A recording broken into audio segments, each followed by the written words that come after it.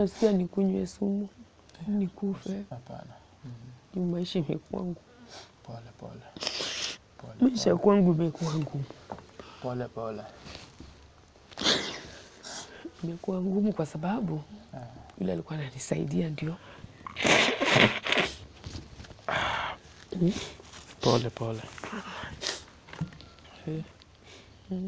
Nikipata kibarua nioshe na ninaosha kama nimekaa kwa kiti. Yeah. Siwezi osha kama nimeinama. Mtu mwenye anakuona saa hii ungetaka usaidiwe aje? Kwa sababu kuna mwenye anakutazama saa hii. Mtu ananiona anaweza nisaidia kwa madawa. Juu saa hizi nimejua mzee wangu nasema alikufaga. Mzee wangu alikufaga vibaya, hata siwezi eleza alijinyongaga. Juu mzee alikuja kujua ku positive. Hakutaka tujue. Akajinyonga. Sasa mtu ananiona hapa kwa TV. Sasa nikuulize, wakati alijua ku positive akajinyonga. Pole. Mzee wangu.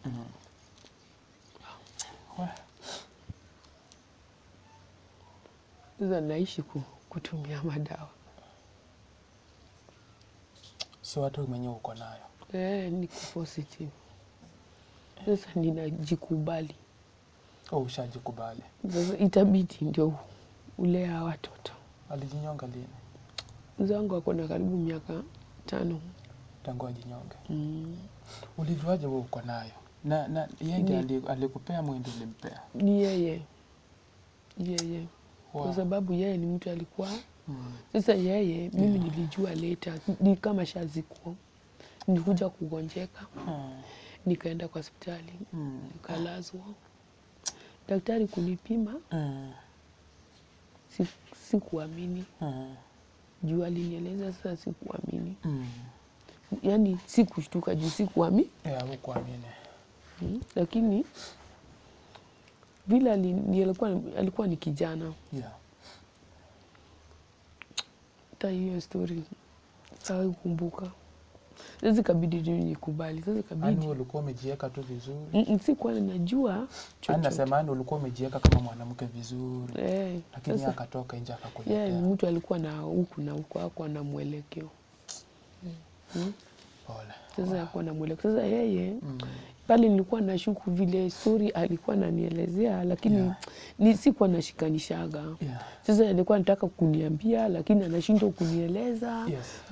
Alikuwa ananiambia umejua ule mtu anaitwa alikuwa kuna huyo askari alikuwa mgonjwa. Sasa askari mwingine alikuwa mgonjwa. Unasikia askari fulani amenona sana. Amekuwa sawa sana. Sasa mimi naishi kumwambia sasa unaniambia nifanye nini? Unaniambia nifanye nini? Sasa yani anaishi kuniambia ujamaa alipona. Aliingia alitaka yani vile alikuwa anataka kuingia niambie akaona kuna uzito. Kwa sababu alikuta niko mkali pale sitaki kusikia hiyo maneno. Akiniambia Choriot. Choriot juu alikuwa ameshaisha. Choriot alipona. Mzee wangu alikuwa mkali. Choriot alipona. Alipona aje? Ameishia dawa amenona. Nikamwambia unaniambia nifanye nini? Sasa mimi unaniambia nifanye nini? Nilikuwa naishi kumwambia unaniambia nifanye nini? Kumbe alikuwa anataka njia ya kuniambia lakini alishindwa kuniambia juu aliona sitaki kusikiza hizo maneno. Hiyo maneno sasa mimi huwa ninakumbuka hiyo maneno. Vile alikuwa anakueleza. Nakumbuka kuna kitu alikuwa anataka kuniambia lakini akakuta mimi ni mkali sitaki kumsikiza. So hakuweza kuambia. Angeweza kuniambia.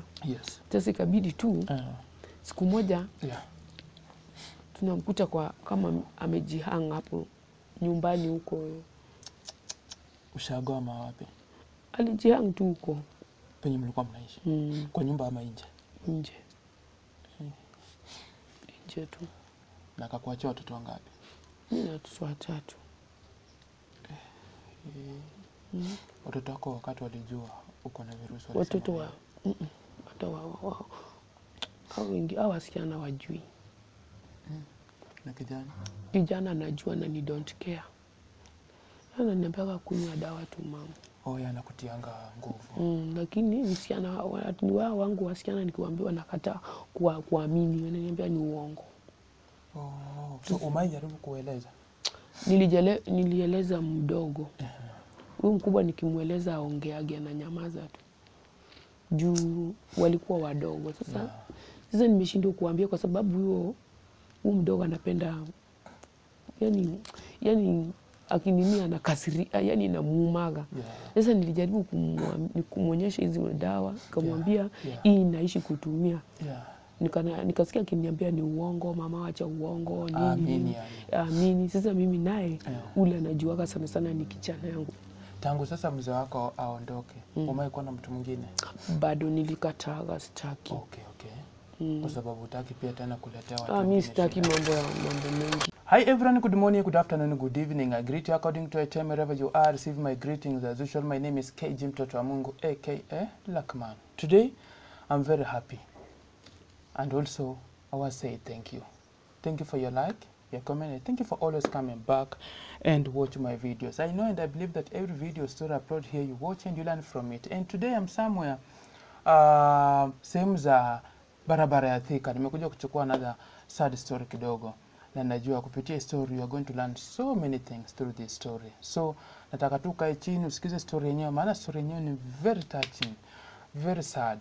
Maana huyu guest wangu, huyu mama naye muona hapa, analia machozi usiku na mchana kwa sababu ya kijana yake. Kuna kitu ambayo imefanyika kwa life yake ambayo tutakuwa tunasikia kutoka kwake. So without wasting so much time, I welcome you all. Welcome this KG Mtoto wa Mungu TV.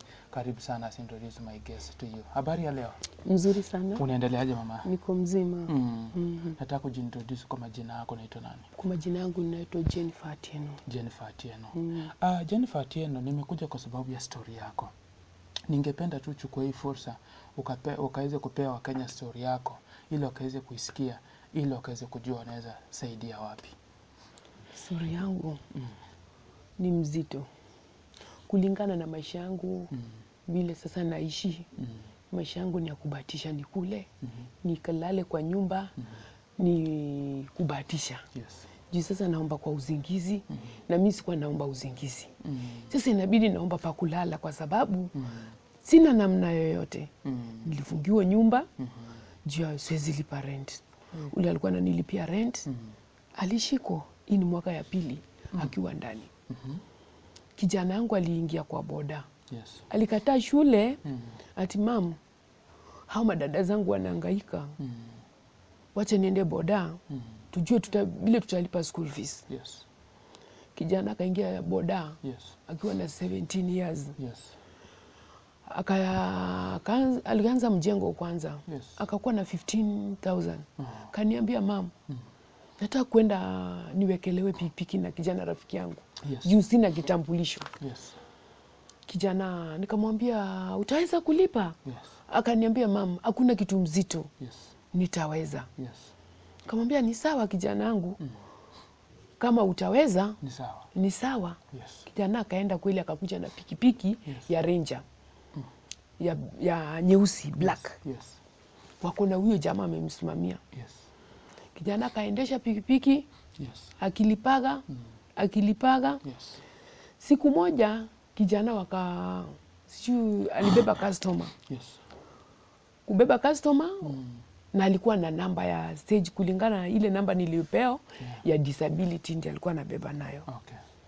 Kijana akabeba, kufika kwa stage, huyu jamaa anaitwa Wafula, akamuona customer amemuita, akakwenda kuwekelea customer, jamaa akamgonga na pikipiki. Pikipiki nyingine. Pikipiki ya huyu Honda, akagonga nayo kijana Ranger.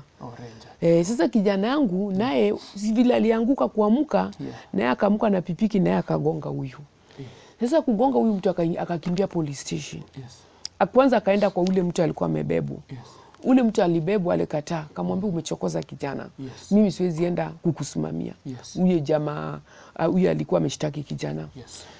Sasa huyu kijana akaambiwa na watu uende ushtaki huyu jamaa juu amekufanya nini, amekugonga. Kijana akaniambia mimi siwezi enda kumshtaki. Mimi naenda hospitali. Kijana akaenda hospitali. Huyu jamaa kaenda akashtaki kijana. Kwenda kushtaki kijana, ati amemngoa meno 3 ya hapa mwisho. Sasa after 3 days akashika kijana. Kushika kijana, mimi kijana kanipigia simu. Nikaenda police station ya Breeze Park. Nikakuta kijana. Nikakuta huyo mtu pia. Nikajaribu, tulikuwa wawili na mtu wa pikipiki.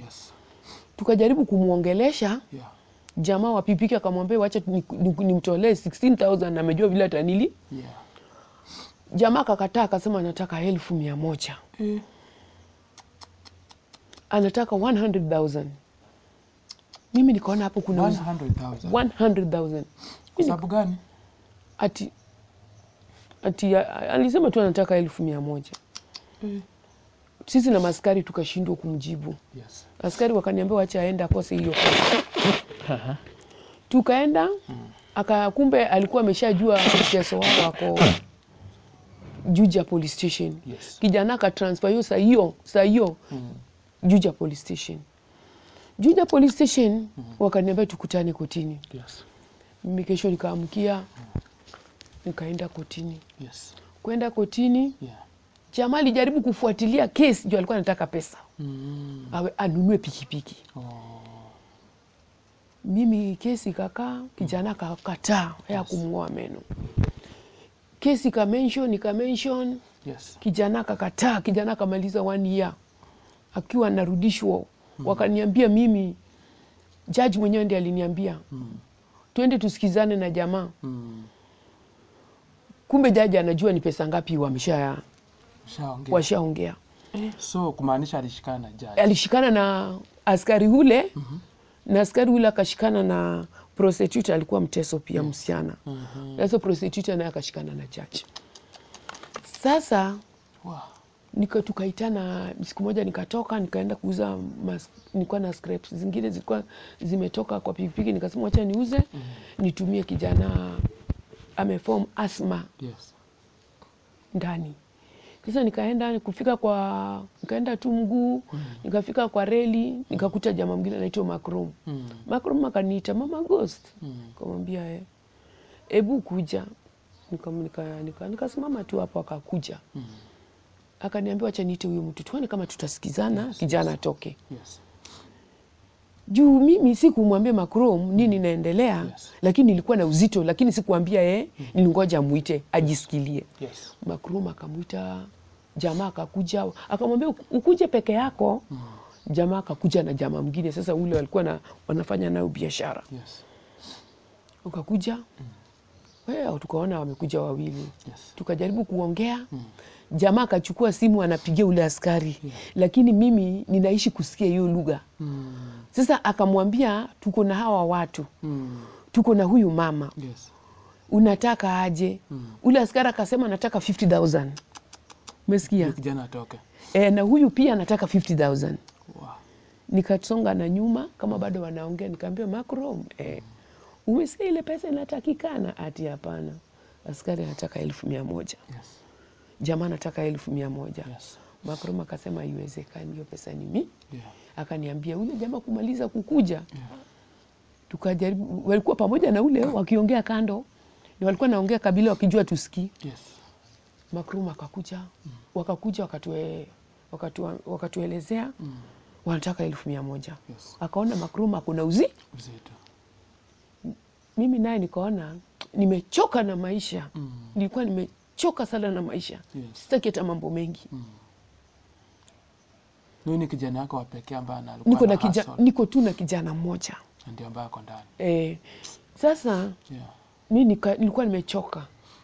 Nikamwambia tafadhali mtaniruhusu nitafute pesa, nitawapigia simu. Ndio nijitoe hapo. Nikajitoa. Nikamwambia acha nitafute pesa, nitawaambia. Nikaenda tu pole. Basi baadaye anatuma huyu jamaa nimpe pikipiki ndio achilie kijana. Jamaa pikipiki ya loan. Jamaa akamwambia hiyo pikipiki ni ya loan. Ati atamalizia kulipa mimi nimpe. Ndio kijana atoke. Sasa huyu jamaa akasema ni ngumu pewe hiyo pikipiki kwa sababu hii pikipiki kijana atafanya kazi ndio atoke ndio kulipe. Tukaona jamaa hataki. Huyu akaona jamaa hataki. Sasa kijana anaenda kumaliza mwaka moja, ndio amemaliza, sasa amemaliza mwaka moja rumande. Sasa kuja afungwa mwaka huu Januari. 5 years. After amekaa tena mwaka mmoja. Wow. Sasa kufungwa 5 years na kama hakuwa amefungwa maskari walikuwa wamemchapa sana kwa rumande. Wakamvunja mkono. Sasa ikabidi wawezi itikia kaya hapa Thika juu ilikuwa kesi ifute ule askari kazi.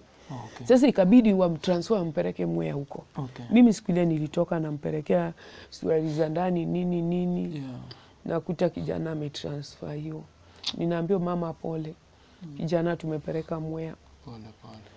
Mimi singeweza kwenda Mwea juu. Shida ya mguu na pesa. Sasa kijana kuja akanipigia simu kwa askari moja, mama niko mgonjwa na sijui tutafanya aje mam. Mwambia mimi sina pesa. Hiyo siku sikuwa na pesa, ndio nisaidiwe hapa kwa nini. Nikamwambia sina pesa. Sasa kijana wangu ameishi tu kukaa na shida. Uko sela. Ameishi tu kukaa na shida. Na hiyo asma baba. Na jela koti ya sahi haina ukweli. Huwezi fungu koti bila ushahidi. Kesi ya kijana wangu haina ushahidi. Lakini amefungwa. Kijana amefungwa. Kwa nini afungwe na hakuna shahidi? Ndio tunashindwa. Mimi nilishindwa, watu walishangaa. Washahidi walijitoa, walikataa. Kwa sababu walijua ukweli. Walijua hakuna ukweli. Akapigwa 5 years. Nikalilia judge. Na ninaomba sana watu wanisikize, wa mama, wasichana, wa vijana. Ukishiko kesi kote haina ushahidi. Kwanza kijana unafungu bila ushahidi. Na sisi wazazi tunapitia mazito. Mimi nalilia Mungu sana. Na ninasema asanti kwa sababu kuna wengine walininunulia dawa last time.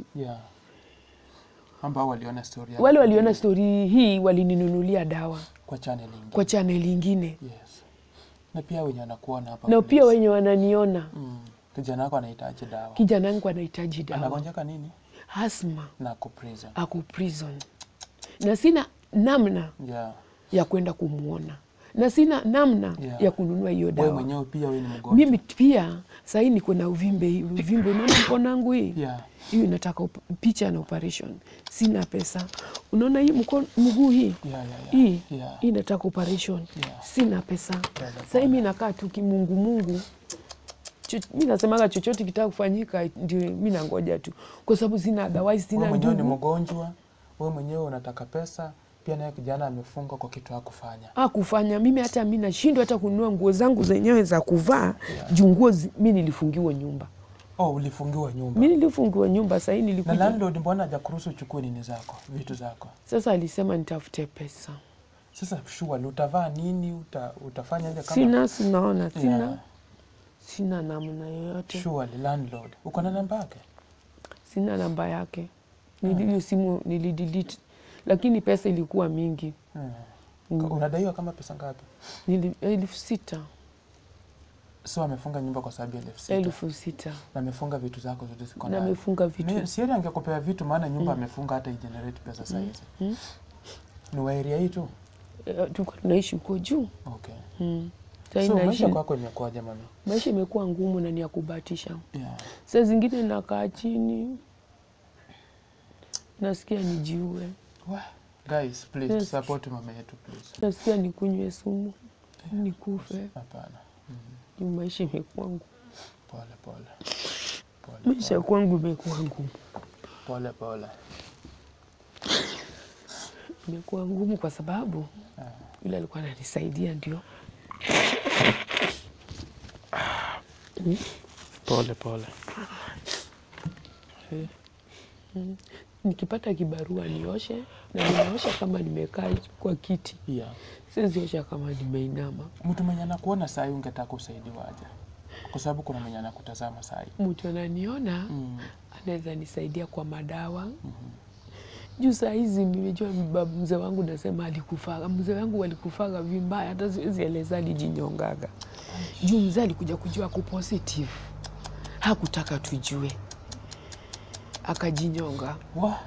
Sasa mtu ananiona hapa kwa TV.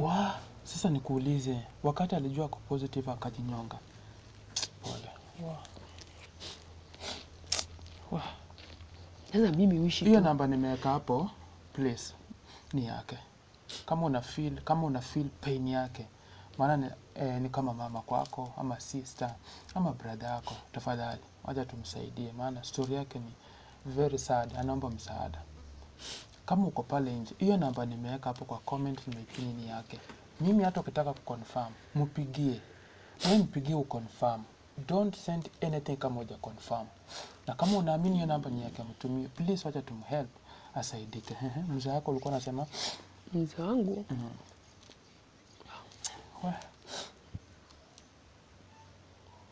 Sasa naishi kutumia madawa.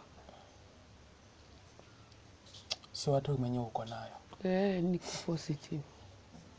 Sasa ninajikubali. Ushajikubali. Sasa itabidi ndio ulea watoto. Alijinyonga lini? Mzee wangu ako na karibu miaka 5. Tangu ajinyonge. Ulijuaje wewe uko nayo? Na yeye ndiye alikupea mwendo ulimpea? Ni yeye. Wow. Kwa sababu yeye ni mtu alikuwa. Sasa yeye mimi nilijua later, ni kama shazikuwa. Nilikuja kugonjeka. Nikaenda kwa hospitali. Nikalazwa. Daktari kunipima. Sikuamini. Juu alinieleza, sasa sikuamini. Yaani sikushtuka juu sikuamini. Hukuamini. Lakini vile alikuwa ni kijana. Hata hiyo story sawa kumbuka. Sasa kabidi tu nikubali. Sasa kabidi. Ani ulikuwa umejiweka tu vizuri? Sikuwa ninajua chochote. Anasema ulikuwa umejiweka kama mwanamke vizuri. Lakini akatoka nje akakuletea. Mtu alikuwa na huku na huko hapo na mwelekeo. Pole. Sasa hakuwa na mwelekeo. Sasa yeye pale nilikuwa nashuku vile story alikuwa ananielezea, lakini sikuwa nashikanishaga. Sasa alikuwa anataka kuniambia lakini anashindwa kunieleza. Vile alikuwa ananiambia, umejua ule mtu anaitwa alikuwa kuna huyo askari alikuwa mgonjwa. Sasa askari mwingine alikuwa mgonjwa. Unasikia askari fulani amenona sana. Amekuwa sawa sana. Sasa mimi naishi kumwambia, sasa unaniambia nifanye nini? Unaniambia nifanye nini? Sasa yani anaishi kuniambia jamaa alipona. Aliingia alitaka vile alikuwa anataka kuingia niambie, akaona kuna uzito. Kwa sababu alikuta niko mkali pale, sitaki kusikia hiyo maneno. Akiniambia Choriot. Choriot juu alikuwa ameshaisha. Choriot alipona. Mzee wangu alikuwa mkali. Choriot alipona. Alipona aje? Ameishia dawa amenona. Nikamwambia unaniambia nifanye nini? Sasa mimi unaniambia nifanye nini? Nilikuwa naishi kumwambia unaniambia nifanye nini? Kumbe alikuwa anataka njia ya kuniambia, lakini alishindwa kuniambia juu aliona sitaki kusikiza hizo maneno. Hiyo maneno sasa mimi huwa ninakumbuka hiyo maneno. Vile alikuwa anakueleza. Nakumbuka kuna kitu alikuwa anataka kuniambia, lakini akakuta mimi ni mkali, sitaki kumsikiza. So hakuweza kuambia. Angeweza kuniambia. Sasa ikabidi tu siku moja tunamkuta kwa kama amejihanga hapo nyumbani huko. Ushagoa wapi? Alijihanga tu huko. Penye mlikuwa mnaishi? Kwa nyumba ama nje? Nje. Nje tu. Na akakuachia watoto wangapi? Mimi na watoto 3. Watoto wako wakati walijua uko na virusi watoto wa hata wao hao wasichana wajui. Na kijana anajua na ni don't care. Ananiambia kunywa dawa tu mama. Yanakutianga nguvu. Lakini msichana ni wao wangu wasichana nikiwaambiwa nakataa kuamini, wananiambia ni uongo. So umejaribu kueleza? Nilieleza mdogo. Huyu mkubwa nikimueleza aongeage na nyamaza tu. Juu walikuwa wadogo. Sasa nimeshindwa kuambia kwa sababu huyu mdogo anapenda yani akinimia anakasiria, yani namuumaga. Sasa nilijaribu kumuonyesha hizi dawa, nikamwambia hii inaishi kutumia. Nikasikia akiniambia ni uongo, mama acha uongo nini. Amini. Sasa mimi naye ule anajuaga sana sana ni kijana yangu. Tangu sasa mzee wako aondoke, umewahi kuwa na mtu mwingine? Bado nilikataga sitaki.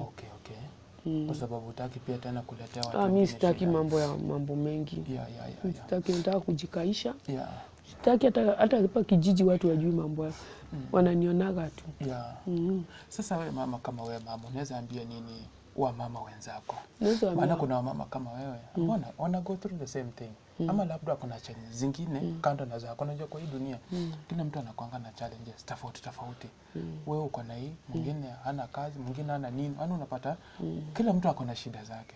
Wewe unaweza wapea ushauri gani? Naambia mama wenzangu, jipe moyo. Na ujue ukue mtulivu. Wamama wanapitia mengi. Na sio mwisho wa dunia. Kila kitu iko na sababu. Na ninaomba sana ule anaweza ninunulia dawa. Maisha yangu siwezi, tuokoe maisha ya huyo kijana. Lakini si yako ni ya free? Yangu ni ya free, yangu dawa ya mtoto. Ya asthma na nuaga 350 every after 1 week. Na kuna mama alininunulia dawa ya mwezi mzima. Na nasema asante na Mungu ambariki na muongeze. Na kuna mwingine alinunulia 300. Hivi wale walinunua dawa nilishukuru. Na ninaomba tena Mungu aongezee na wakuwe na ile roho. Angalia kwa kamera uambie watu venye unataka sasa wewe mwenyewe. Mimi ninaomba munisaidie. Naomba munisaidie. Ule anaweza kuwa na ushauri mzuri mtoto wangu atoke. Aweze kunisaidia niwache kupitia hizi shida. Naweza nasema asante. Na wale wote wananisikiza kwa hii TV. Pia wote nawashukuru, nawaambia asante kwa mambo yote, kwa kunisikiza na na wanipe ushauri, na wanipe roho, wanipe moyo pia nikuwe na utulivu, kwa sababu unataka counseling pia. Sina raha, niko na stress. Sina hata pali, hata nikitoka sasa naweza enda niko na shamba, mimi sina. Hata sina naweza elekea wapi, mimi sina. Mimi niko tu hivyo, mtu ananiona sina familia. Ule dadangu nilikuwa naye mmoja alikufa na kansa ya matiti. Dadangu alikufa na kansa ya matiti, na mamangu wote hakuna pali naweza elekea. Isipokuwa tu ushago labda. Ushago sasa takuna mtu. Hiyo boma iliisha. Ni wewe tu ulibaki umesema? Mimi tu ndio nimebaki kwa hiyo boma. Kwa wale wanaume wenye wanacheat mabibi zao unaweza waambia nini? Wale wanaume wanadanganya mabibi zao. Jua ugonjwa iko. Najua hii ni mzito. Kana bibi yako. Hii mambo ya hapa na hapa haisaidii. Mimi nimeishi vile nilipata hiyo ugonjwa, nimeishi kujikubali na nimeishi kukaa hivyo. Na sioni kama naweza sema ni revenge. Ati ni revenge kwa mtu, ati mimi pia nilipeo. Siwezi revenge. Kuna sababu imetuma niipate. Umesikia? Lakini sina sababu ya kuchukua nipe mwingine ati kesho niko na huyu, kesho niko na huyu. Wenzangu ukiwa nayo tulia. Tulia, hii kitu. Ni kitu iko na challenge. Huwezi kaa bila dawa. Na wamama wewe tulia. Hii kitu ni kazi ngumu kumeza dawa. Kila siku. Ni kazi ngumu wenzangu, na washauri. Na nyinyi wanaume. Hii ni kazi ngumu. Kama sio bwana wako kukuhanya wewe ungekuwa tu sawa. Mimi kama sio bwanangu kuhanya, mimi ningekuwa sawa. Juu mimi ni mtu nilikuwa naenda kibarua na sasa sina ile nguvu ya kibarua, naishi sikuzoea kuomba, inabidi ninaomba. Kuweni watulivu. Na sasa mtu labda akasema ako na kazi, unaweza mwambia ni nama anataka kukupa pesa uanzishe biashara? Ninaweza furahia kwa sababu siwezi kazi ya kufanya na nguvu, juu sina mguu ya kusimama. Nikipata biashara naweza fanya, naweza sema asante. Hata hiyo biashara ndio mzuri na mimi kwa sababu naifanya nimekaa. Niko na episode ambayo nitaleta wakiwa wawili, yeye na mwingine ambao wanapitia the same situation. Nitawaleta wakiwa pamoja hivi. Kuna kitu nitaka waongelee. Na watakuwa naongelea sasa couples ama watu ambao wameoana, wala nyinyi ambao wameoana pale nje, kuna vitu watakuwa naongelea na najua kupitia hiyo episode itawasaidia sana. So nitaandaa, nitamuongelesha kando, niongeleshe yule mwingine, tujue tunaweza patana tuanze hiyo episode ya kuelimisha watu, ama kuelimisha wale watu ambao wameoana. Yeye amekuwa kwa ndoa na anajua mambo mengi, na amekuwa na familia, anaelewa mambo mengi. So wale new married tutakuwa tunaongelesha, na ninajua mtabarikiwa na mtasaidika sana. So kama uko pale na umesikia story ya mama, tafadhali fanya hivi. Hiyo namba iko hapo kwa comments, nimeipin, ama ile inapita pale. Ni yake. Si tunatuma kwangu, ni kwake. Mnunulie dawa mtoto ambaye ako cell, ambaye anagonjeka na amefungwa asthma, na anataka dawa kila wiki. So uko na mambo ya kusema ya mwisho? Mimi naomba kama mtu ana ushauri, kama ana ushauri, mtu anaweza na ushauri, kama anaweza nisaidia atoke. Yes. Naweza shukuru kwa Mwenyezi Mungu. Hata mimi nikae kama wenzangu. Na ushauri ile nataka kuwapa wa mwisho, sisi wote tuogope Mungu. Na ukiwa kwa ndoa yako tulia. We mume tulia, we mama tulia. Usiache watoto wakiwa wadogo. Sasa mimi nahangaika, ule ashaenda. Mimi nahangaika, watoto nikikufa watoto watahangaika. Kwa hivyo wewe kaa na ndoa yako. Hakuna mwenye ameathirika, hakuna hiyo. Hakuna mtoto amepata ugonjwa. Wako sawa. Sawa. So watu wamesikia story yako, wacha wenyewe wakafanya uamuzi wao vile wanaona ama vile wanafikiria. So thank you for watching, but make sure hiyo namba nimeweka kwa comment ni yake. Namba yake. Ukitaka unaweza mpigia kwanza kabla uchukue any step, ama utake any step kwa kumtumia pesa ama kumsaidia. So call hiyo namba, uconfirm, ukisha confirm, mkishaongea naye ndio kama ni kutuma kwa sana nasema hii pesa tunaitishwa, hii hapana, ni yake. So asanteni sana kwa kutazama, asante sana, na washukuru sana kwa wakati wenu. Thank you so much. Let's meet next video or next interview. I love you so much. Bye bye.